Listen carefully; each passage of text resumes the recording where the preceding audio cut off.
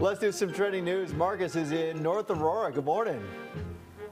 Hey, good morning. It is Halloween weekend, and we are checking out some of the best decorated Halloween houses around the area. This is Inferno Manor of Tanner Trails, and I'm sitting on the Bone Throne, is what they call this, the Bone Throne.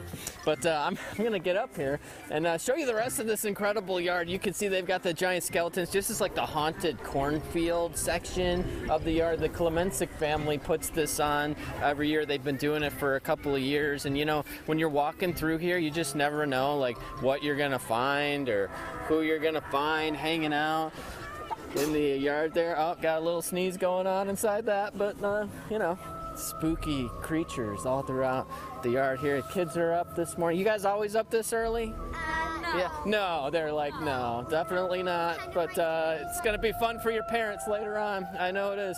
Take a look at this haunted graveyard they got going on over here. Skeletons carrying the casket. They just started doing this a couple of years ago. Some awesome lighting effects upstairs too with the fire going on.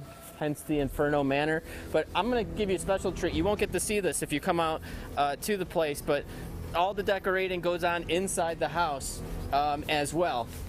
So we're actually going to walk inside and take a look at their dining room during Halloween. This is their house. This is their dining room during Halloween. You got the whole Halloween party going on in there, which is really cool. And it goes through. I can't have time to show you the rest of the house, but it is pretty amazing that they're doing this. So come on down and check them out. They're on in North Aurora. All the information is up on our website, wgntv.com/LeShock. You can find the address. And they've got another house right around the corner. One of their neighbors does an awesome display as well. We're going to see here next hour. But first, let's do some trending news here as well.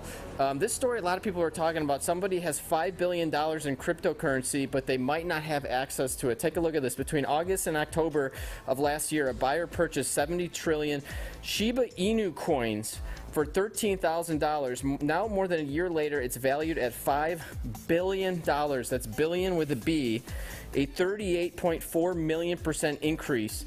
But the online wallet hasn't shown any activity for nearly 200 days. So people are wondering if the person can't access the funds anymore. We've heard about that.